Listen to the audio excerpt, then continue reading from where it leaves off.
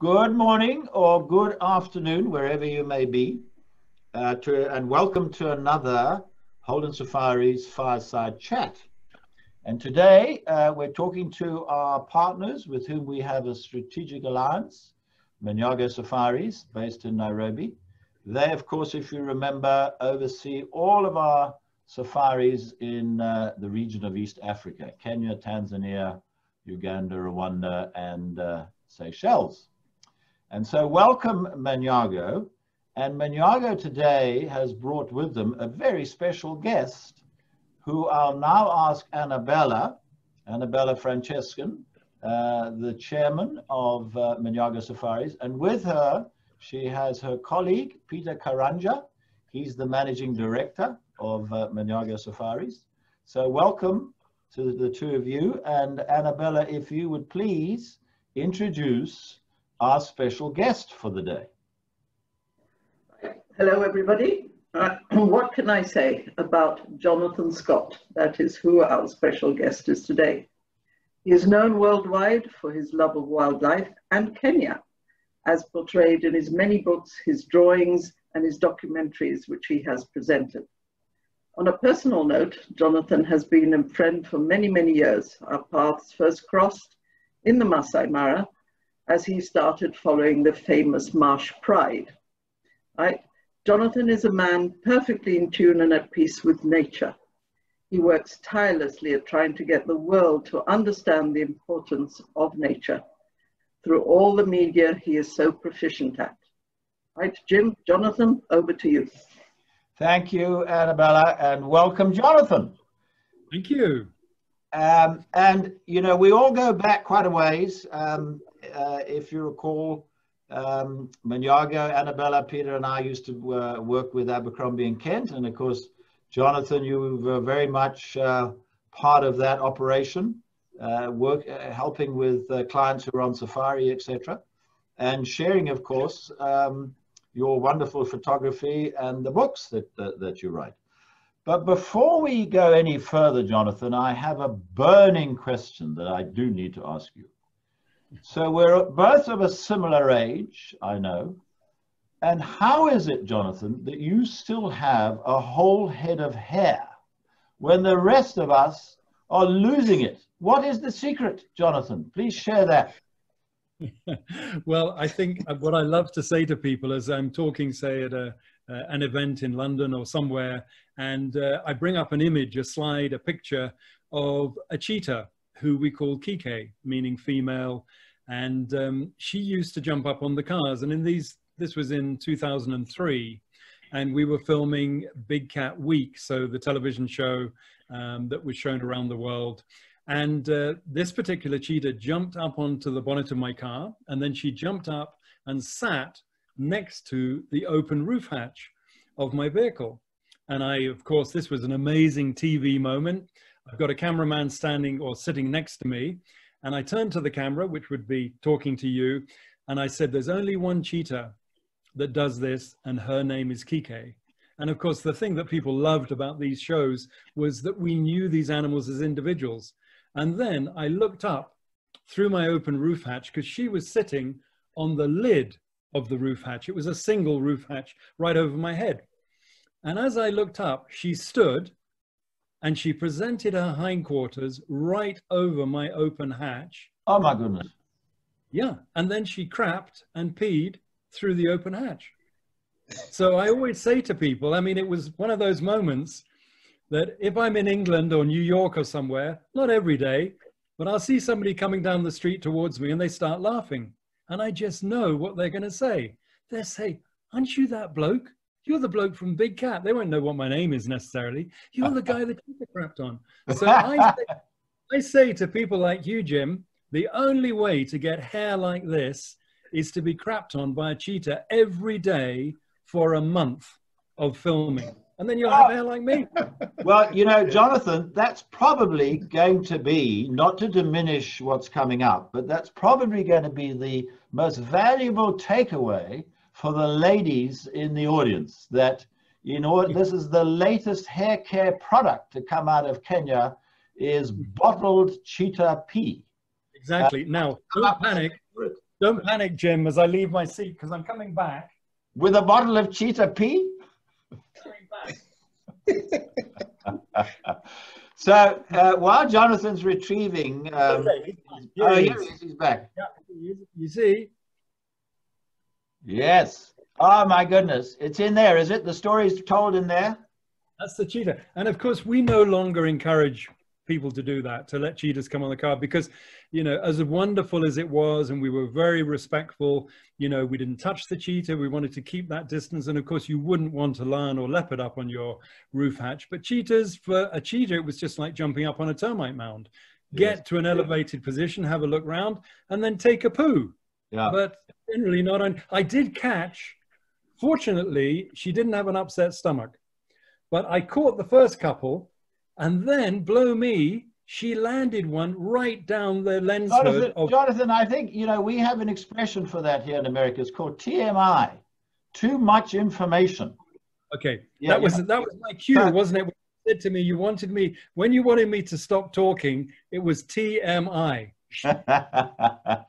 Anyway, I just want for our audience to realize that, of course, we're here, I'm here sitting in America, and Jonathan is in Nairobi, along with our partners in Maniago.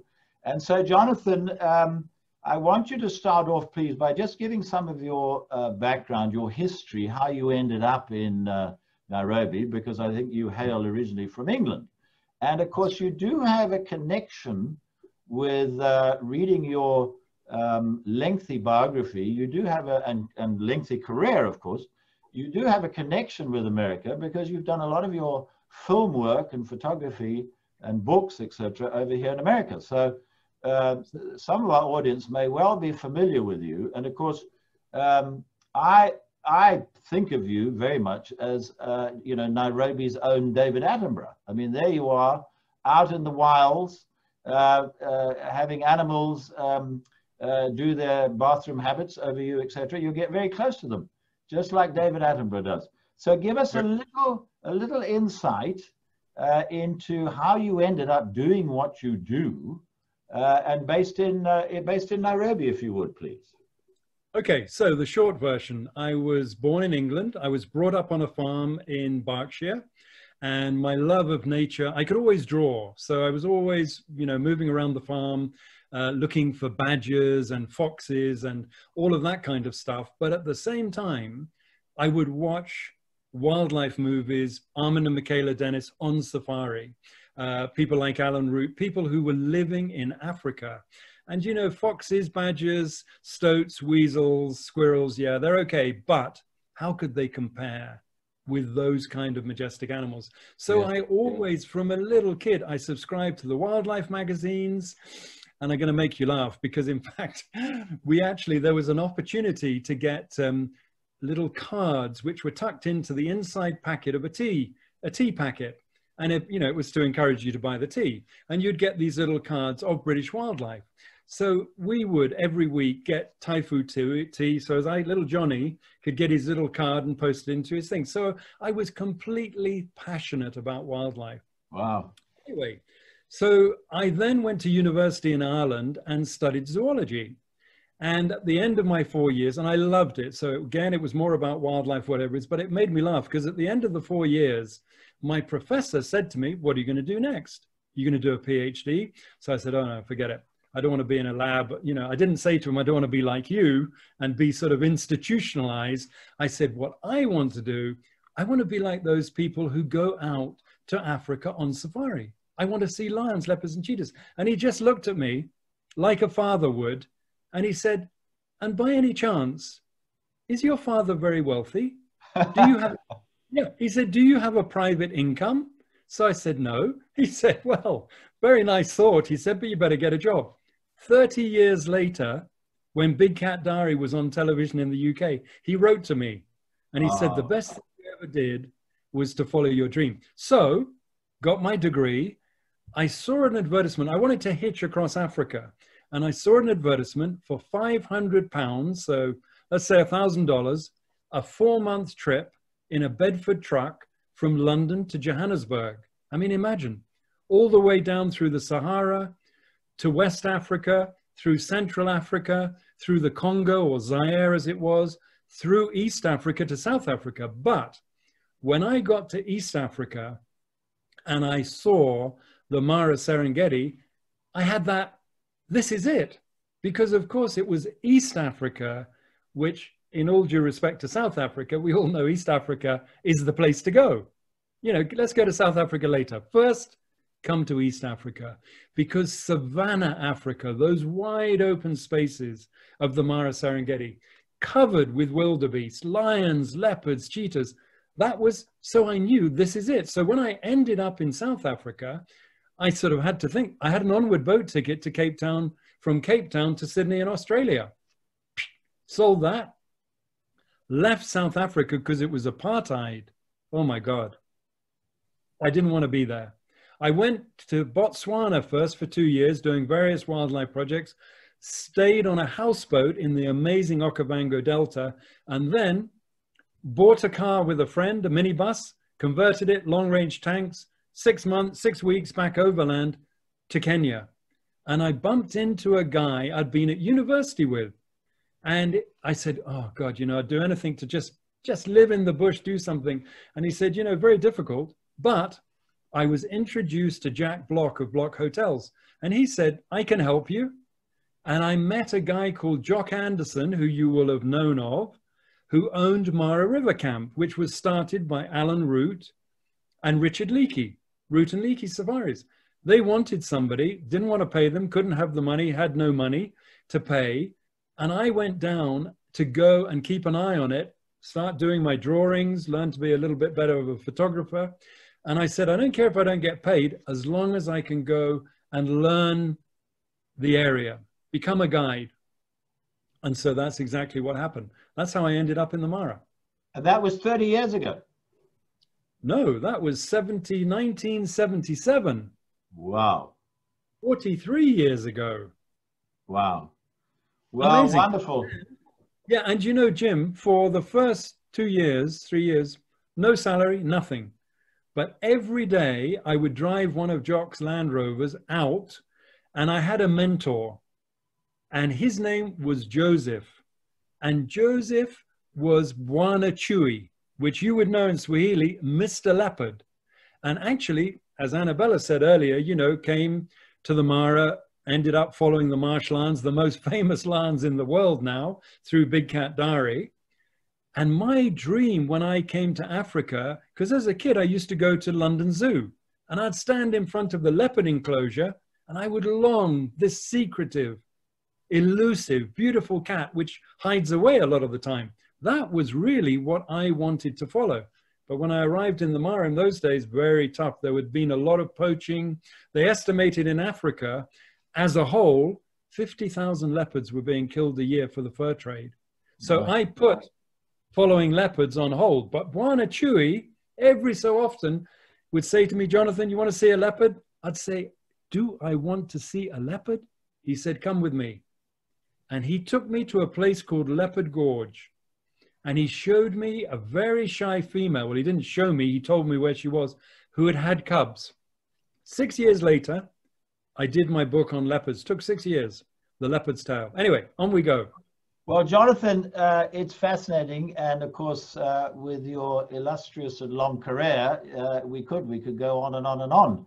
But let's ask you for our clients here at Holden Safaris, and their agents, their travel advisors, as they're called here in the States, what would you recommend if they wanted to take one book or one film that you've made or documentary, if there was one that you felt illustrated your best work or something you found incredibly memorable, what would it be? What should they go and look for and either watch as a documentary or buy as a book to get a greater understanding of your work and what you're trying to portray through your work about the fabulous wildlife in Africa? Well, if they, you know, if you just Google Big Cat Diary, it ran from 1996 until 2008. It ran for 12 years. and you know, was one of the most popular wildlife television series ever. And I say that, you know, without self-aggrandizement, because the length of it, you know, I mean, every year we would say, are we going to manage to pull this off? Will we find something different? And of course, the Masai Mara, where I was based, and with my wife Angie, who is also a wonderful, or I should say not also, she is a wonderful wildlife photographer. I drive the car and get her into the right position. But that television series, I mean, for instance, when that cheetah, you know, did the business, 7 million people in England alone watched that. So Big Cat Diary. But let's get up to date. We have a television series right now on Animal Planet called Big Cat Tales. And if you don't have Animal Planet, you can go onto iTunes, or you can go on to Amazon Prime, and for a few dollars you can download Big Cat Tales, and you will be blown away. Because as I say to people, if I had one day left in my life, where would I choose to spend it? And it has never, I've been to Antarctica, I've been to India, I've been around the world in search of wonderful wildlife viewing and great images. And Angie would say the same. The Masai Mara would be where I would go with Angie. It was where we were married. It was where our kids grew up, in the back of our car. I still, to this day, as I start to get on into my vehicle, our vehicle, and start driving down towards the Mara, I feel that excitement, because I know that I am going to see this unbelievable place. And not only that, I'm going to reunite myself with some of these big cat characters, because that's what people loved about the TV shows. We brought them alive because we know them as individuals. They're not our friends. We didn't want to pet them or hug them or do any of the crazy stuff. I heard the door open one time I'm on safari, and a Japanese client was opening the door because the lions were rolling around near to the car with the mothers and the little cubs. I said, holy God, what are you doing? He said, I want to play with them. Well, Jonathan, that's a lovely segue into what I wanted to ask you next. And what you've just said is very helpful, because all of our clients, those that have heard anything about Africa and safari, you're quite right, want to go, if it's the first time. Where's he disappeared? He probably disappeared to get a book. He'll be back. Right. What about a book? Now, yeah. Okay, what have we done? We've done 35 books. You see these books? Yes. Yep. Yes. Yes. These books are not only beautifully illustrated, but they are perfect for people who come on safari. You don't have to buy them in the States, or you can go online and find them. But Jonathan and Angela Scott's Safari Guides to East African Birds and East African Animals. I'm making note of it. Safari Guide. And Peter know them. Look. Safari Guide. Say again. Safari Guides. Jonathan and Angela Scott's Safari Guide to East African Birds and East African Animals. Right. And the reason I mention them is this. When I first came to Africa, there was lots of very good identification guides. John Williams, Birds of East Africa, Animals, Mammals of East Africa, identification guides. But as a zoologist, somebody who was fascinated by what the animals did, how long did they live? How many babies did they have? What's the gestation period? How much did they weigh? How long are they? You know, are they social or solitary? I didn't just want to identify the animals, but I couldn't find any books with that information, which you didn't feel like you were reading the Encyclopedia Britannica, where you got a beautiful picture or pictures, you got the behavior, and you learned something about what the animal did, how it lived. Yeah, no, and so for guides, these are these are incredible, and Peter will tell you, Annabella will tell you, with guides and with guests, you know, when we're out in the Mara, somebody will drive up and they'll say, we love this book. Yeah. You know. Well, wonderful. So, Jonathan, we if it isn't on our book list that we send to clients as a suggested reading list, we will definitely add them. And I assume they're readily available on all the normal sources, Amazon, the main one, of course. I assume you can get them there. You know, to be honest, Jim, they when they arrive, you know, with Annabella and she's there, You know, there's always shopping opportunities, or they can request that somebody picks up a copy for them and it's there for them when they're off, you know, ready to go on safari. Yeah, in fact, I mean, I might even make a suggestion to Annabella that she has them in her vehicles. You know, there's a copy in each vehicle, because that'll help enormously. Clients, of course, we always advise them, as you know, Jonathan, to travel light because of the small aircraft. So lugging your books, I don't know how heavy they are, but they look pretty comprehensive, yes. But what a wonderful, thank you for that information. Now, in the interest of time, Jonathan, we need to move along. And you mentioned the Japanese client climbing out the back of the Jeep. And what I was interested, and I'm sure our audience will be similarly interested to know, that when they're out on safari, they can actually have an audience with you, in that you will join them around the campfire of an evening, or you may even spend a day with them, sharing your encyclopedic knowledge of the wildlife around them, but also maybe help them a little bit with their photography. So could you share with us what you actually do? What should a client expect? Let's put it that way. What should a client expect when you join them for an evening or a day out on safari? And what might they learn? And what do you learn from them? What has surprised you about what a client might say? Obviously, nothing as extreme as the Japanese fellow jumping out the back of the Jeep. But are you surprised that sometimes their comments, because we're very conscious that, you know, we who've grown up, those of us who've grown up in Africa, everything's very familiar, you get used to it, you take it for granted. But our clients are coming from America, and of course, America has even less familiarity with Africa than parts of Europe. And so for them, everything is totally new. So I'd be fascinated to know what insights you can share from the time you spent with clients on safari.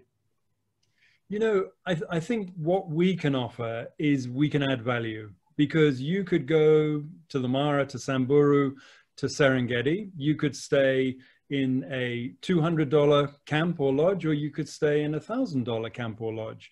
But the bottom line is, when you drive out, everybody has access to the same opportunities. So you'll still see lions, leopards, cheetahs, elephants, whatever it is. Everybody, the guides know where to take you, whether you're staying at Richard Branson's camp or you're staying as a backpacker, like I was in a safari vehicle. But what everybody doesn't get is the opportunity to have added value by having somebody like us come along who, and I can promise you this, in a single day, I can change the way, unless you're a professional photographer, in which case, you know, it might be a little bit, but I even with professional photographers, because we're the people on the ground with the inside information about the animals. Who's got cubs? Is there a leopard with cubs? What's the best approach? Where's the best light? You know, what is it that you can add? We can obviously add, even for the professional photographer, ways that we can get them into situations which will allow them to get their pictures. But the bottom line is, within a single day, in a single afternoon, we can transform the way you see the world. Because photography is all about seeing. It's about understanding the light. It's not about how big your telephoto lens is. It's not about whether you shoot Canon or Nikon or Panasonic or Sony. It's about you. And it's about learning to visualize the pictures you want to take. So if it's photography, yeah. And of course, we always come with a high-powered projector so as we can show videos, we can show the equivalent of slideshows. You know, we can show you images and we can show you examples of how you do this and do that, whatever. But the bottom line is, we're very versatile. If you want to talk about politics, we can talk about politics. You want to know about what is it like, you know, here locally, whatever's going on with the politics, you know, with conservation. So basically, and I think this is one of the most important things, I was talking to you about it, about guiding. And of course, what I would always say to people is this, you know, if you're coming on safari, forget about hiring us, do your research work. There is no excuse to come to Africa in the wrong season, in the wrong vehicle, if you're a photographer and you haven't researched what kind of vehicle you've got, with not the very best guide that you can hire, because believe me, you're going to spend 12 hours in your vehicle and you're going to be asleep in the camp. You know, it's about the vehicle and the experience on the ground. And so we can obviously add significantly to that. But as I said to you, we're very versatile and we're very intuitive. If I, as I said, drive out with somebody and I spot a lilac-breasted roller, or let's make it a bit more difficult, you know, a yellow-fronted cuckoo or something, you know, and I stop and I say, oh my, look, you know, there it is, and nobody reacts, I know that people are not that interested in ornithology. The trip is about the guest. Yes. It's not about me. And what we want to give is 110% of our time and expertise to add value to your trip. So as you go away thinking, you know, okay, what were the highlights?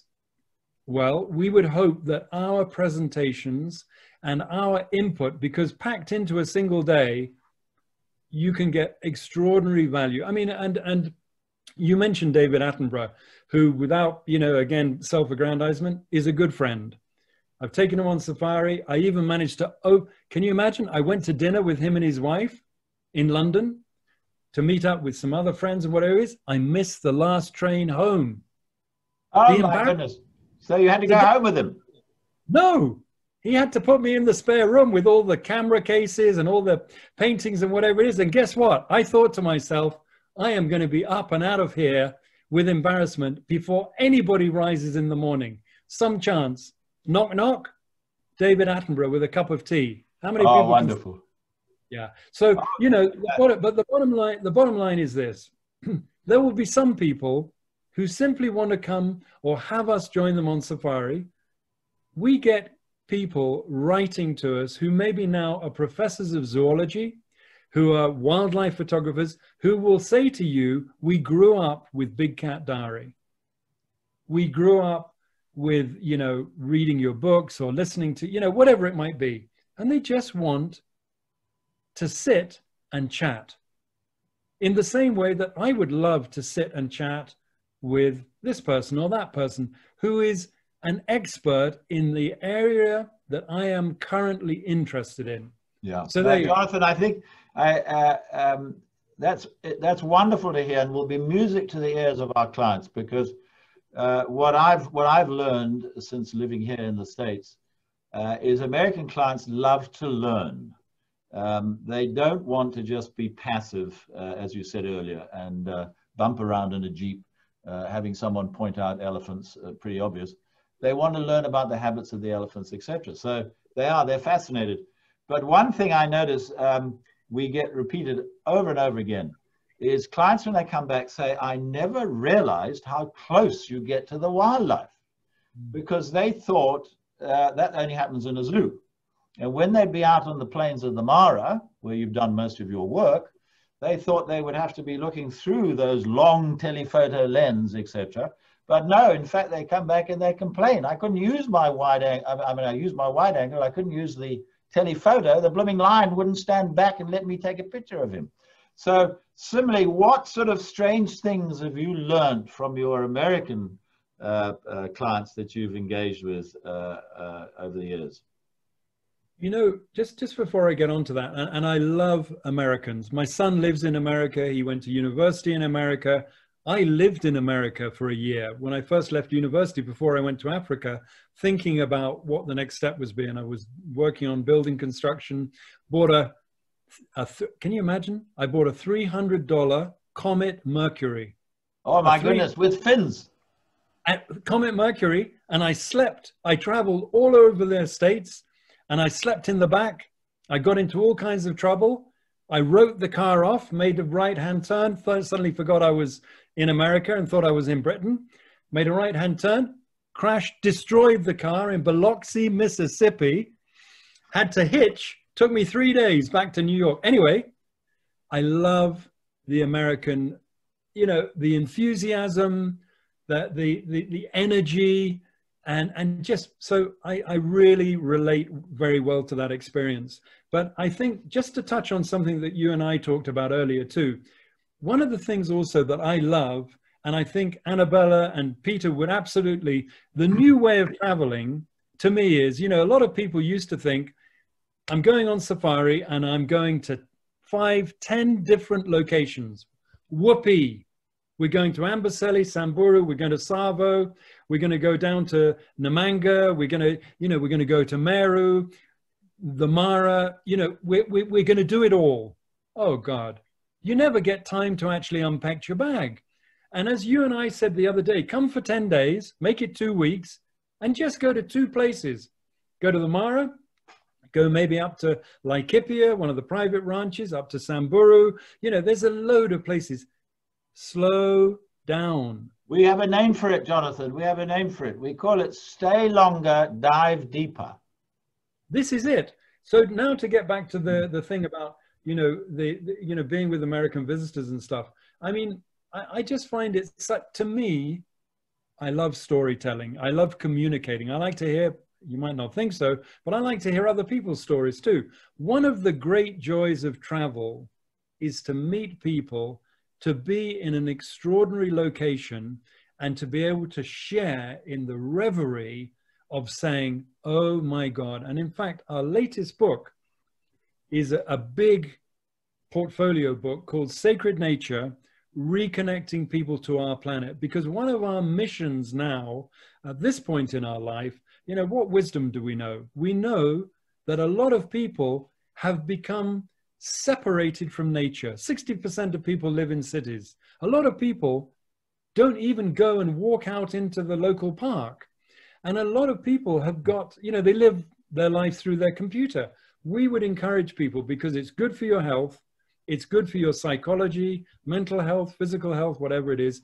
You need to reconnect to nature, because unfortunately, we now find ourselves in recent times feeling that we can live without nature, or by doing what we like to nature. And of course, we got bitten in the backside in terms of forest fires, melting glaciers, pandemics. What do we need to hear? Anything else? We've got to change our way. Well, funny, interesting you say that, Jonathan, because of course that I understand has been one of the impacts of the pandemic, is that obviously there's a downside, there's an upside, but one of the upsides is that with a dearth of clients running around places like the Mara and in South Africa in the Kruger, the wildlife has taken over. So they're now using the roads to commute from wherever they might have slept at night to the hunting grounds. Much easier to follow the road. And they're lolling around all over the place, enjoying it. And you might be interested in this little anecdote, because it comes from the BBC in England, that they recorded bird song somewhere in a park in London before the pandemic, and then recorded it after the pandemic. And the differences were stark. Before the pandemic, the birds could hardly be heard because of the traffic noise, the noise of the city of London around the park. And post-pandemic, the birds had changed their song because they could hear each other. And now they were actually using different song, etc., to attract their mates and so on, and at a different pitch, because they actually now could be heard. Fascinating insight. So, Jonathan, I want to move on, but in the interest of time, tell us a little anecdote that was memorable for one reason or another from your career with clients, American clients preferably, but it could be anybody. You mentioned the Japanese fellow jumping out the back. That could have ended very badly. Have you had any other incidents that are memorable, interesting, funny as regard to interaction with clients on a safari? Well, you know, it's interesting because when we lived at Kitchwatembo, which was Abercrombie and Kent originally owned the camp called Kitchwatembo. In the Masai Mara. Yeah. Yep. And when Bill and Melinda Gates were on their honeymoon, we were invited down to join them for dinner. And so, you know, we were very excited, obviously, to listen to Bill Gates. And we were basically tasked with telling him about the Mara and the Serengeti. And in fact, he spent most of the time talking, but we didn't mind because, of course, from our point of view, even though we'd been asked to come and talk to him, hey, you know, a couple of hours with Bill Gates telling you how the world is going to look was pretty damn amazing. but it was also a little bit frightening, because at one point he said, look, there's going to come a time where people won't need to travel to Africa. They won't need to come and experience the Serengeti or the Mara. We will just rig up everywhere with webcams and we'll just stream it right into your front living room. There'll be no worries about getting malaria, getting sick, all the hassles of travel. And I said, but hang on a minute. I said, tourism, and my goodness, aren't we feeling it now? Tourism is the mainstay of the way that we are conserving these wild places. And I said, if that happens, I just hope that there's going to be some kind of license fee or whatever it is, because it will kill stone dead, one, the wonder of being able to go and experience these places firsthand. And secondly, what about the revenue? And he sort of stopped and said, no, you're right. But it was also interesting too, because he made another fascinating comment about, I remember somebody saying, I think it was Julius Nyerere, the first president of independent Tanzania, or Tanganyika to Tanzania. And he said, one of our problems is the rest of the world is running and we're walking. How are we going to catch up? And he said a very empowering thing. And we've seen this in Kenya.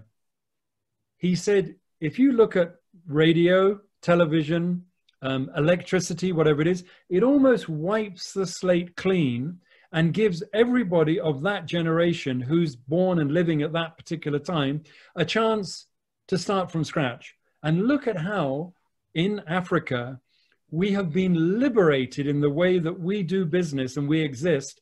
People who, maybe earn less than $2 a day, maybe 60% of Kenyans, could be, something like that. People living very tough lives, just struggling to make ends meet. And who now will forsake that treat of a sprite for a card to load money onto their cell phone? And now, forget, the rural areas don't know what's going on in the urban areas. Everybody's communicating and talking. And you've got these young Kenyans now full of enterprise and who have managed to hook into this current technology, and they've just started. So that was also very refreshing for me. So meeting Bill Gates, it was, it was quite, it was fascinating. Well, a fascinating story. And of course, Bill Gates has been very prominent over here because many of the film, TV companies rather, have been interviewing him because he predicted all this. He said, this pandemic is coming and you better watch out and you better be prepared. But I agree totally with you about the virtual safari, which is what they call it, really not being something realistic. It'll be entertaining, but it will never be a substitute. No more than this medium that you and I are using right now, Zoom, can be a substitute for the business meeting. At some stage, you're going to want to actually reach across the table and connect with people. So thank goodness for that. Well, Jonathan, in the interest of time, we're going to have to bring this to a close. It's fascinating. We could go on all day, but I want to thank you profusely for giving us your time. And I know our audience will be fascinated and they'll want more. So when we get another opportunity, we'd love to have you back and have you tell us some more or give us some more insights into your life and what you do there in Nairobi and Kenya. And long may it last. So thank you very much. And it's nighttime for you now in Nairobi. It's morning time for us here. So good night and thank you very much. And, thank you. Thank you very much for bringing Jonathan and making him available to us to spend this fascinating 45 minutes with him. Thank you very much. It's been a great pleasure. It's been wonderful. Thank you. Thank you, Jonathan. Good night, Nairobi. Night.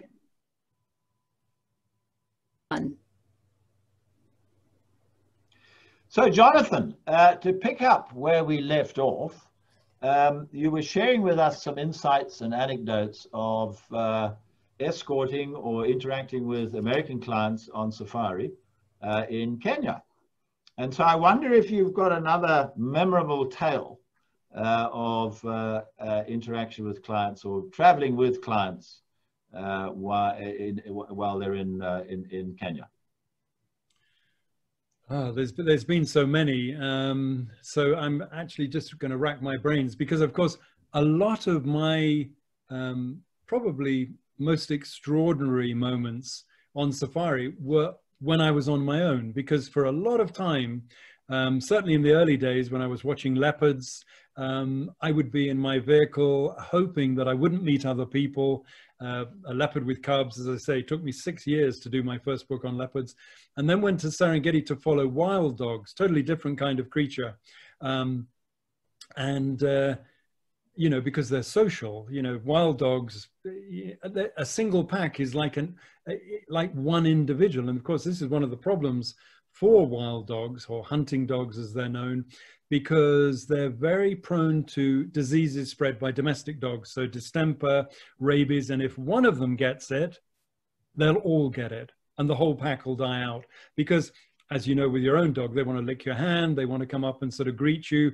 And morning and evening, when the wild dogs are due to go off to hunt, they will get up and they'll start sort of, you know, stretching, peeing, crapping, and then greeting. Well, I was with somebody who's become a great friend, who was an options trader in New York, very high energy. He spoke like a machine gun. The words would just hyper, you know, they'd come at you like, you know, you'd feel you almost had to duck.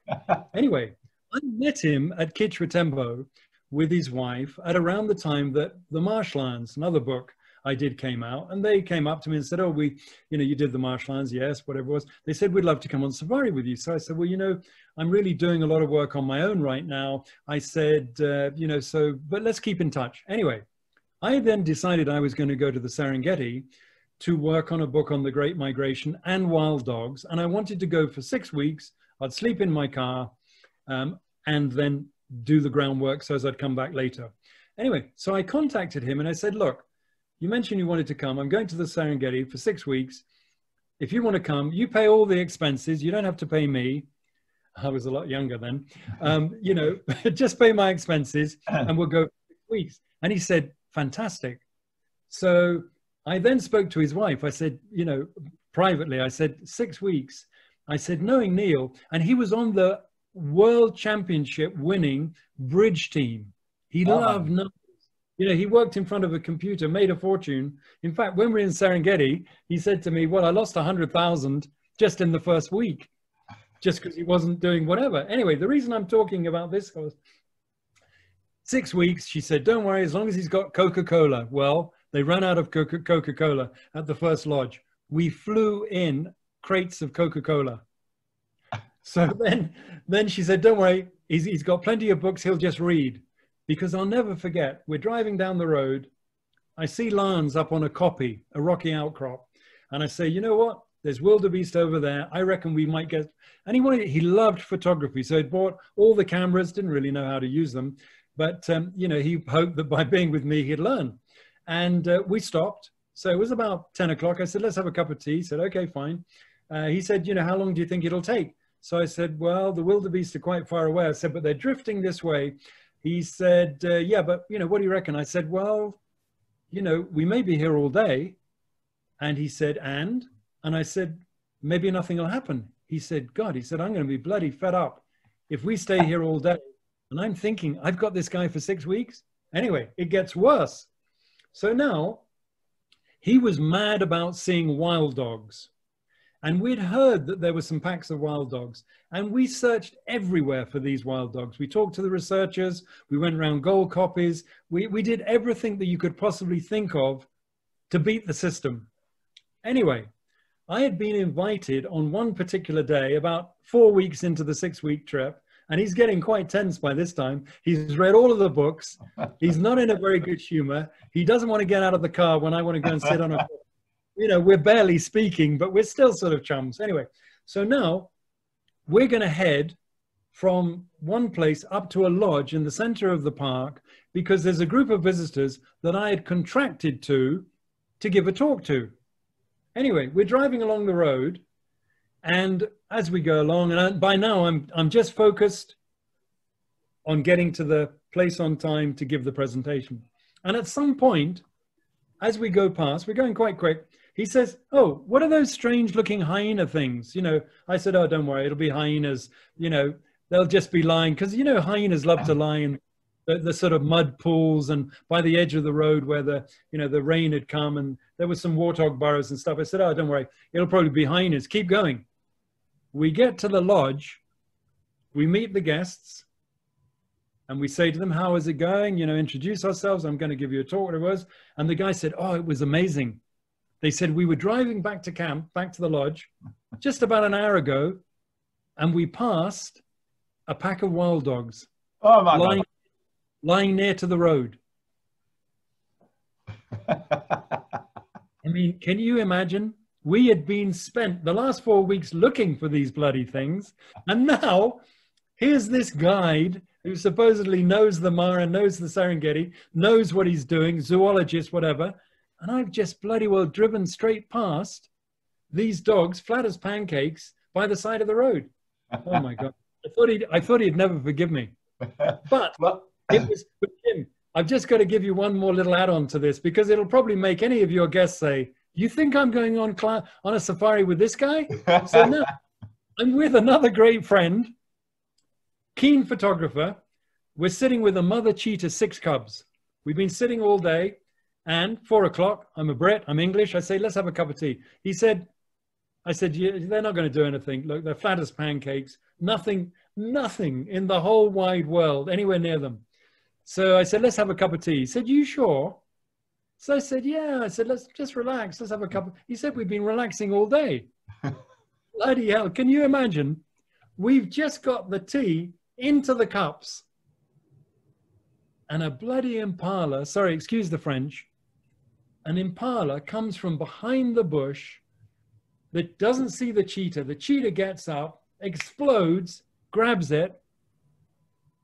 And of course, we got the shot of it. And in fact, it was in my last book, and he has never forgiven me. So we got the shot of her getting it by the throat, but all the amazing chase and whatever it was, all because Jonathan wanted to be like a true Brit and have a cup of tea. He has never, whenever I say to him, I say, "Michelle, you want to stop for a cup of tea?" He said, "You have got to be joking.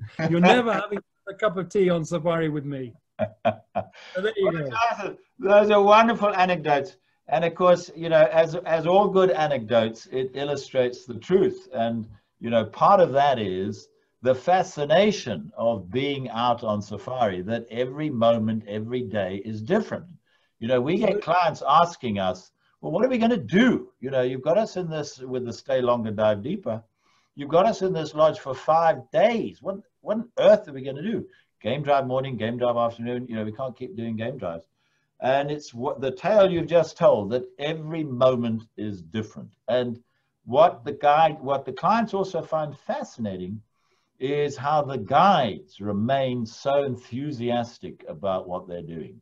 That a guide who's been doing this for 30 odd years can still go out on a game drive and see something for the first time and just look with awe and wonder that he has never seen that sort of behavior in an animal or that interaction. So it's a fascinating world you live in. So Jonathan, once again, Jim, go ahead. I know Annabella and Peter would say this too. You know, one of the great things about doing a safari also to, you know, let's say Kenya, because it's where I live and where I know best. You know, people come with all these expectations about what they're going to see on safari, the landscape, the wildlife. You know what? They go away completely bowled over by the warmth and enthusiasm of Kenyans. Oh, Kenyans wow. are masters at the service industry. And Yeah. when you talk about, you know, the guys don't get bored, you know, it's always something new, whatever. It's not only that, it's just such a pleasure to be with such nice, welcoming, hospitable people. It'll be one of the highlights of the trip. Well said. So we have together with Menyago, we have a post-safari survey that we ask clients to complete. And time again, that same observation is made by clients. And we like to just distill it down to a phrase where the client says, I went to Africa for the wildlife. I came back in love with the people. Yeah. And that is said again and again and again, that they just don't anticipate that. Well, Jonathan, we have to, all good things must come to an end, unfortunately.